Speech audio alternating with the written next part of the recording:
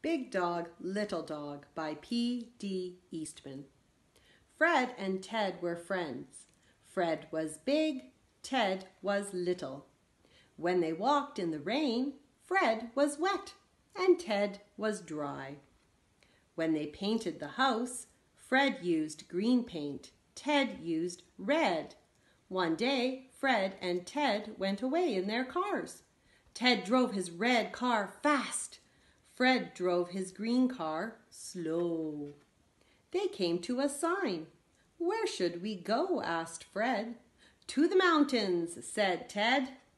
When they got to the mountains, Ted skied all day long. Fred skated all day long.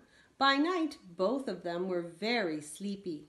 "Look," said Fred, "a small hotel." Fred's room was upstairs. Ted's room was downstairs. "Good night, Ted." "Sleep well," said Fred. "Good night, Fred." "Sleep well," said Ted. But they did not sleep well.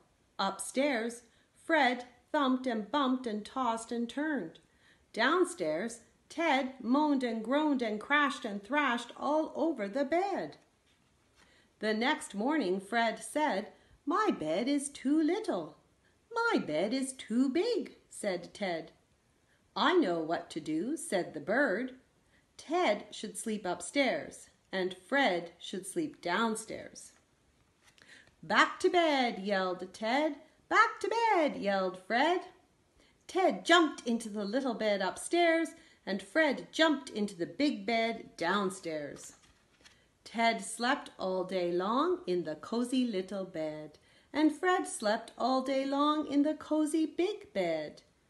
Well, that was easy to do. Big dogs need big beds. Little dogs need little beds. Why make big problems out of little problems? The end.